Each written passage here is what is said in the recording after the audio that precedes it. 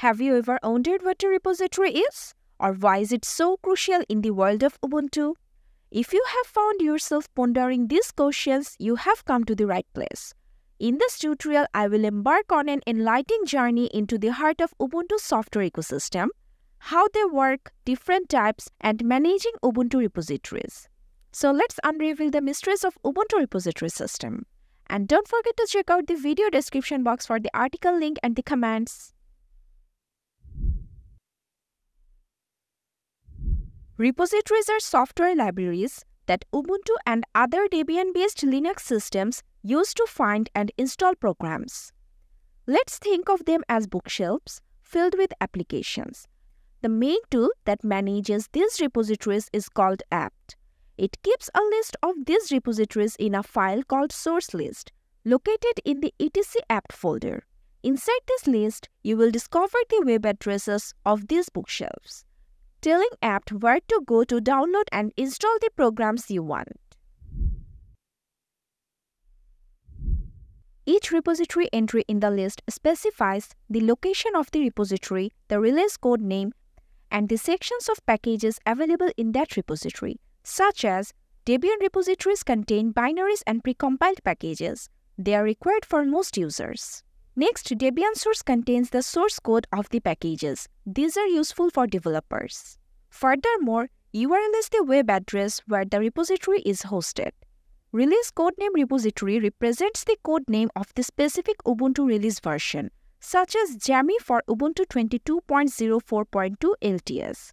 Finally, Ubuntu repositories are divided into four main sections. Firstly, main. It contains officially supported open source software and maintained by the Ubuntu community. Secondly, restricted. It includes proprietary software that is supported by Ubuntu but not open source. Next, universe, that comprises community-maintained open source software. Lastly, multiverse, which contains proprietary or restricted software not supported by Ubuntu.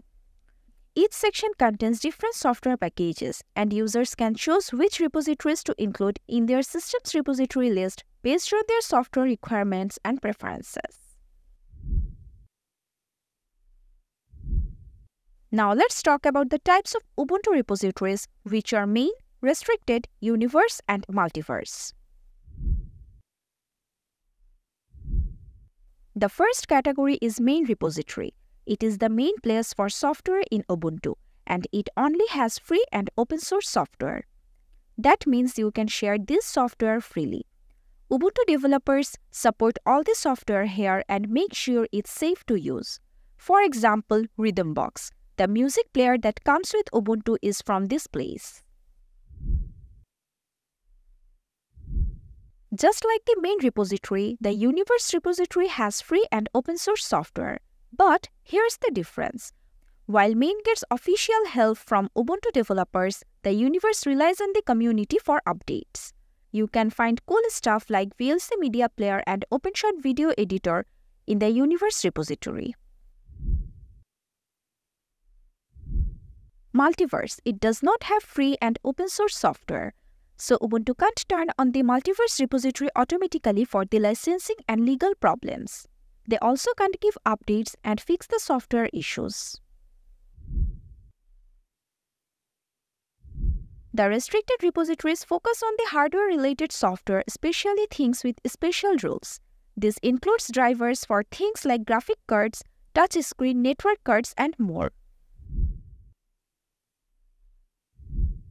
The partner repository, on the other hand, consists of proprietary software that Ubuntu has compiled from its partners.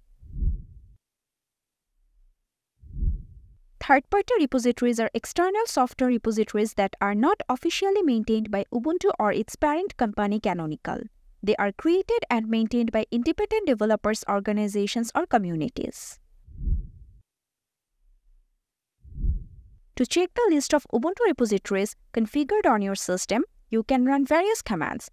For example, you can use this command to see the main repository list. And here you can see all the repository lists are displayed in the terminal. Now, if you want to check the additional repositories, you need to run two commands. This is the first command, and with this, you will navigate to the source list directory. To see the list of repositories, type ls. And see, I have 3 additional repositories. Suppose you want to see content of a specific repository, for example, TeamViewer. So enter this command, scroll up, and see all the contents of TeamViewer is displayed. Apart from all these 3 commands, you can simply use sudo apt add repository --list to check all the repository list. And here you can see with this simple command I have listed all the available repositories in my system. You can control your Ubuntu repositories by adding, removing and updating the software sources that your system depends on for package installations and updates. Since Ubuntu employs apt for package management, it's through the configuration of apt repositories that you can manage your system's repositories. To add a repository using CLI, open the terminal and enter the command sudo apt add repository and the repository link. Here I am adding Mozilla Team repository. So the repository is added successfully, but before checking, I will update my repository with the command sudo apt update. Now to check the list, type sudo apt add repository --list. And here you can see Mozilla Team repository is added successfully. Now if you want to remove a repository from the list, enter the command sudo apt add repository --remove and the repository link. I am removing the Mozilla Team repository again. Again updating the repository with the previous command and checking the list again. And you can see Mozilla Team repository is removed from the list. If you want to disable a repository, open the terminal and run the command. A text editor file has opened and you can see a list of repositories. Find out the repository you want to make disable and simply comment out the corresponding line by adding a hash at the beginning of the line.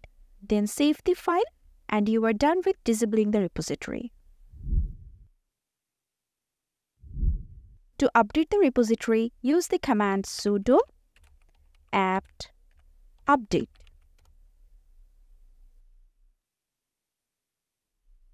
And see, the repository is updated.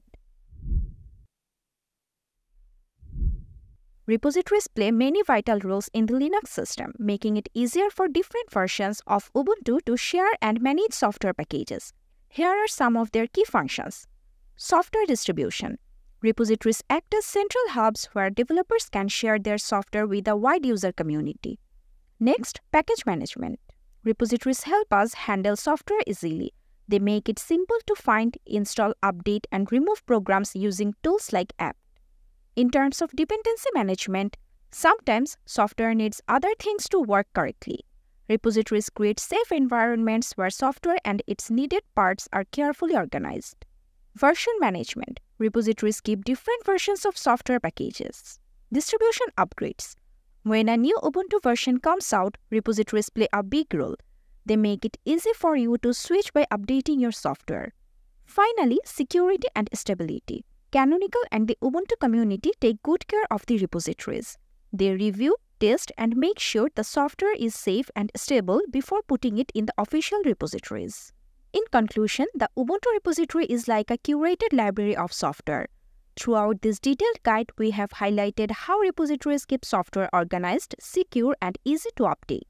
To learn more about Linux, you can check out our website and YouTube channel. Happy Linuxing!